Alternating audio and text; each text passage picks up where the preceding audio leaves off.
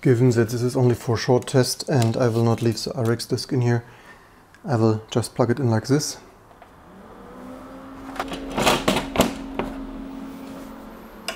Need to reset the environment to boot Irix, because this environment setup is for booting Linux.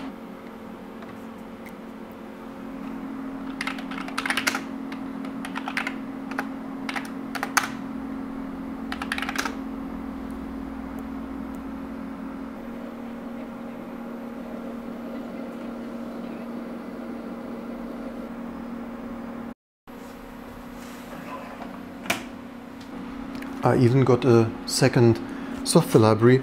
What is amazing to me is that those Unix folks and fans really keep all this stuff so well maintained and such. And actually need to check. It's a slightly older version, I think, of Irix. The CDs are also different. Let me show you mine. Not making this up, here's my first software library and this is the second. So the second I got, the box looks even nicer. I guess my box already mostly came like this, slightly crumbled, but now I need to be careful not to mix here something in my awesome collection. And the discs I had look slightly cooler. You see they have this nice Sgi logo on them. Actually, one of those already looks the same, but the others are... No, actually I was wrong. Those Sgi CDs look already the same. So this is 658 and I have 6512. Just that only this foundation CDs look different. And what would be cool, I need to check another day. Here's this hot mixes. Oh no.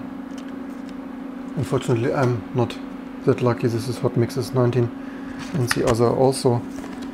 So unfortunately not a new hot mixes, because it would have been cool to have this Steve Jobs promotion video that I used in my first YouTube video on an original Sgi CD. I certainly won't complain to have a second software library set. So to the demos.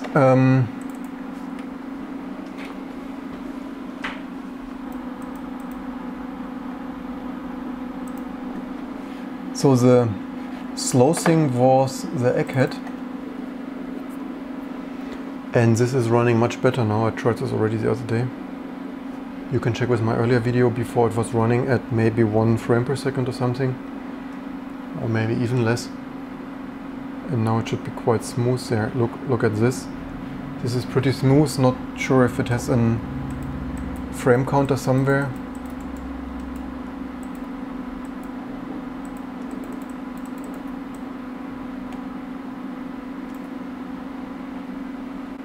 But this is, of course, really nice. Of course, a huge upgrade from 1 frame per second, so maybe this is 30 frames, or I don't know, I need to check if it has a frame counter somewhere. But this is, of course, a dramatic difference. And one commented that on my earlier video it would do the textures in software if the card doesn't have texture memory. So given the speed of this other thing, this sure looks like it was doing this in software. So the question is, what were the other demos? There was this huge engine module. Here's some Earth-style demo that runs really smoothly. Not sure if it... I've actually not seen this before. Maybe it didn't load before. Not sure if... I had to edit this huge engine module thing. Actually, I wonder why this is not starting. I edit. If you watch this other video, I'm not sure why this original version is not running here. Yeah, of course, some other demos that may have run before already relatively well, so not sure if that's a huge improvement. What was it? TextCube also. So not really sure which of those demos run before and how well. Guess I'm not running these demos every day. Here's this dogfight stuff, wants some service uncommented. Oh no, why is it? Maybe this is a regular flight simulator. However,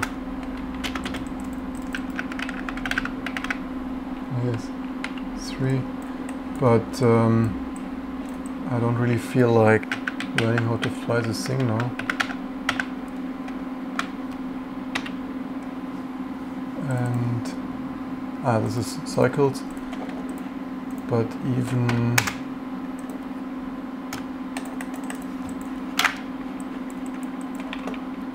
here I do not want to really get into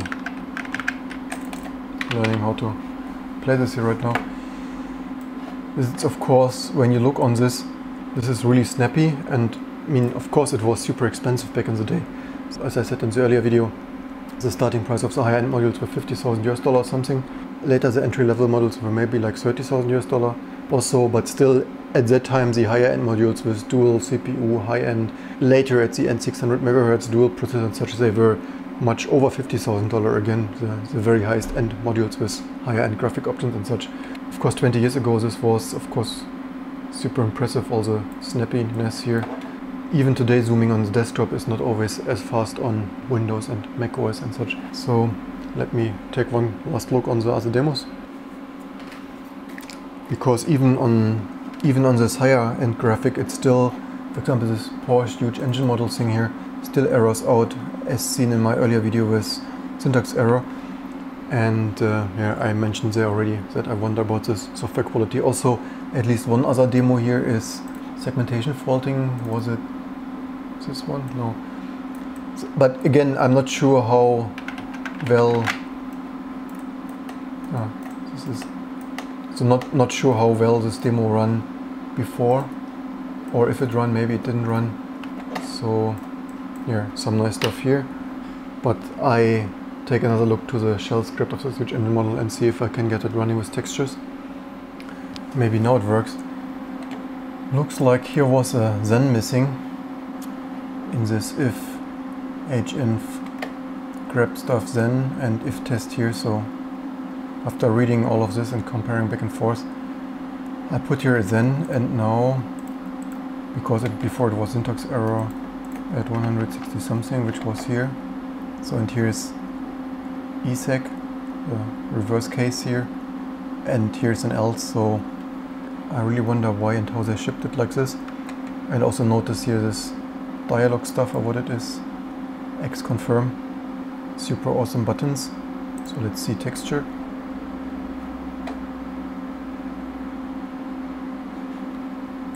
And we have a textured Porsche engine module that of course looks much nicer than in the previous video with my non-textured video board. Let's see, non-textured. I think this is about how it looked, probably more or less. It would be interesting to compare the performance, but well, okay, so the CPU is slightly faster, and not sure if the graphic board is faster. It feels a little bit faster though, not super much faster. It was on the other Octane with the other video board. It was a little bit sluggish, but yeah, so this is non-textured, textured.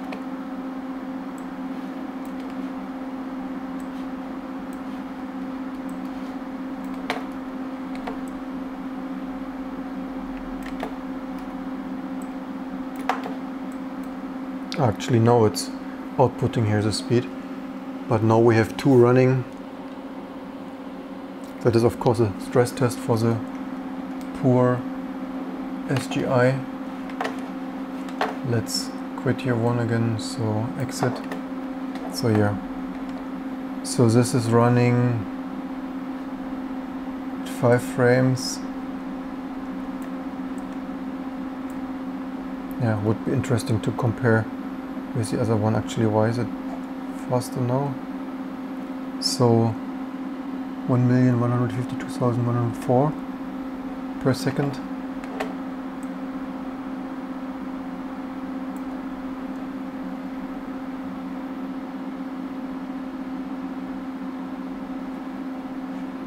Optimized for speed, it's 1.3 million, 11 frames. And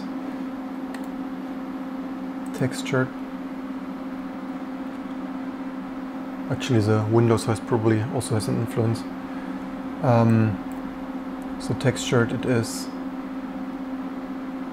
7 frames with 806,000 traces per second. Let's optimize this also. But now it looks different actually. That is a little bit unfair though.